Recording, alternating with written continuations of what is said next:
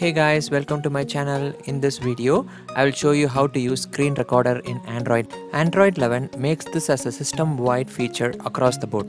So as long as you have Android 11, you can record your screen regardless of who made your phone. To enable, swipe down from the top of your screen to access your notification panel and click Edit.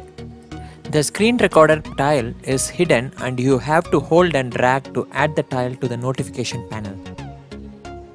To start screen recording, go back to the notification panel and go to screen recording tile and tap on it.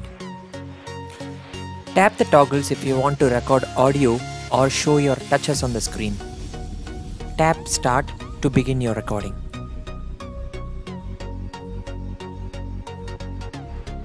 Now what you see is the screen recording that I have done, and I have selected touches on the screen.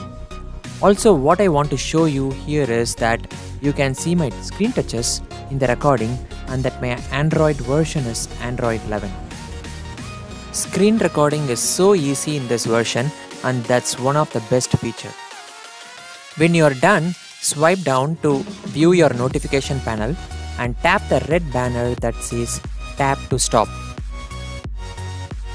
To view your recordings, open the Google Photos app on your phone and tap Library on the bottom navigation bar and tap Movies. That's how easy it is to screen record in Android 11. See my other video which shows you how to do screen recording in Android 10. Thanks for watching. Have a great day.